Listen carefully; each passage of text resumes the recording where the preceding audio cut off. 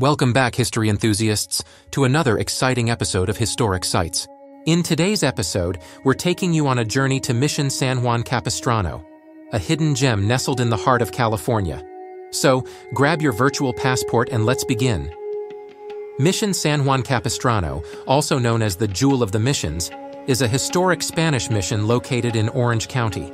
Founded in 1776 by Father Junipero Serra, it was the seventh of the 21 Californian missions established by the Spanish Franciscans.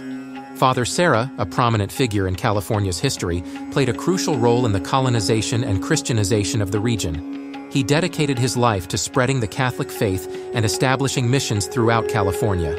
Mission San Juan Capistrano quickly became a thriving community, serving as a center for agriculture, education, and religious activities.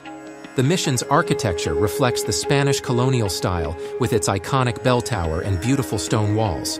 Speaking of bells, did you know that Mission San Juan Capistrano is famous for its annual Swallows Day celebration? Legend has it that every year, on March 19th, the swallows return to the mission after their long migration from Argentina. This event attracts visitors from all over the world, eager to witness the arrival of these graceful birds. However, there's a twist to this tale. Contrary to popular belief, the swallows no longer nest at the mission. In the 1990s, due to changes in the environment and urbanization, the swallows found new nesting grounds nearby. Nevertheless, the tradition of celebrating their return continues to this day. Now, let's explore some of the hidden secrets and lesser-known facts about Mission San Juan Capistrano. Did you know that the mission has a dark and mysterious past? It is said to be haunted by the ghost of a young woman named Magdalena, who tragically died on the mission grounds. According to local legends, Magdalena was a young Native American woman who fell in love with a Spanish soldier. Their forbidden love affair ended in tragedy when the soldier was killed in battle. Heartbroken, Magdalena took her own life, and her spirit is said to wander the mission, seeking eternal peace. Visitors and staff members have reported eerie encounters and unexplained phenomena, such as cold spots, strange noises, and even sightings of a ghostly figure. Whether you believe in ghosts or not, the stories surrounding Magdalena add an extra layer of intrigue to Mission San Juan Capistrano. Moving on from the supernatural, let's explore the mission's beautiful gardens. The mission boasts an impressive collection of plants and flowers, including the iconic bougainvillea, which adds vibrant splashes of color to the courtyard.